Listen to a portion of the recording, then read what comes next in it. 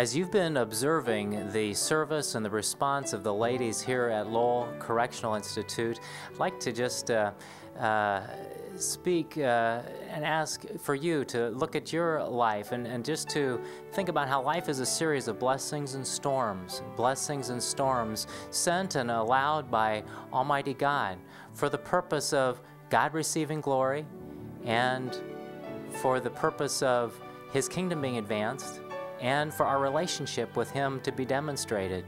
And when those storms, those difficulties come into our life, there's a bigger picture that God wants to do in molding and shaping us into the image, the character of His Son, Jesus.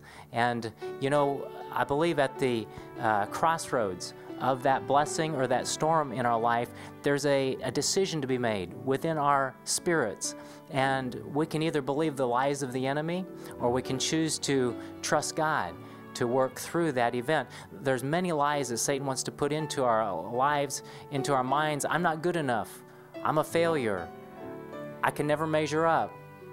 I'm not loved. There's many lies that Satan wants to put, and if we believe those lies, then that becomes the lens through which we see events and people and circumstances that enter our life. And Satan is seeking to destroy us through that. But, you know, it's our response to those difficulties that validates our relationship with God, when that response is one of faith and trust in the Almighty.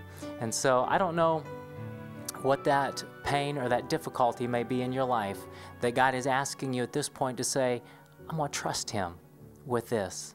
There may be a silent scream that's so loud in your mind that you can't hear anything else. God's saying, don't become angry, don't become fearful, frustrated. Trust me with that. And so right where you are, just take a moment to go to God in prayer and say, Dear Jesus, I want to trust You with this storm that's in my life.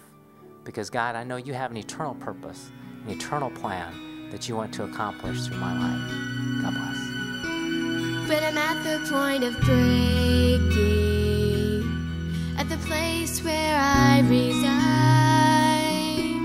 when I'm at the stage of shaking my head as I look back on my life, when I'm halfway through the but not quite through the ache, when I cannot see the ending or which road I'm supposed to take. All I know to do is lift my hands to You. Take all of my life, and make something beautiful. I open my hand, trusting Your plan to make something beautiful, so all will see Your work in me as You make something beautiful.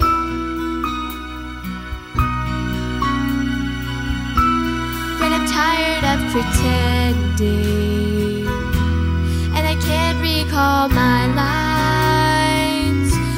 I say I'm barely breathing, or just say I'm doing fine.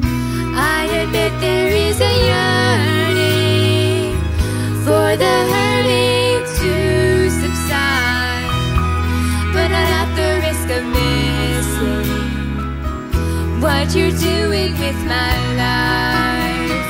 All I know to do is lift my hands to You. Take all of my life, and make something beautiful. I open my hand, trusting Your plan to make something beautiful, so all will see Your work in me as You make something beautiful. Make something beautiful. 'Cause all I know to do is lift my hands to You. All I know to do is lift my hands to You.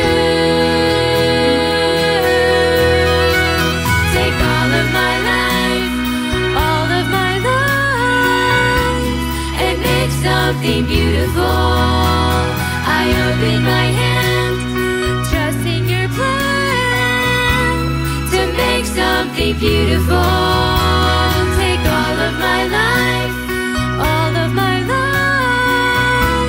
and make something beautiful. I open my hand, I'm trusting your plan to make something beautiful, so all will see your work in me as you make something beautiful. Make something beautiful. You make it beautiful,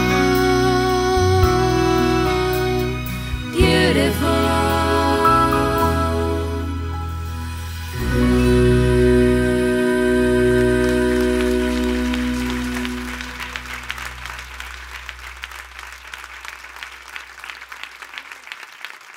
God wants to do that beauty work within your heart, within your life. He wants to do something beautiful. He's calling you to be people of faith, to step out. You know, Satan is going to continue to put those lies in your mind. It's not fair. It's not right. Being fearful, but don't believe those lies. Don't believe him.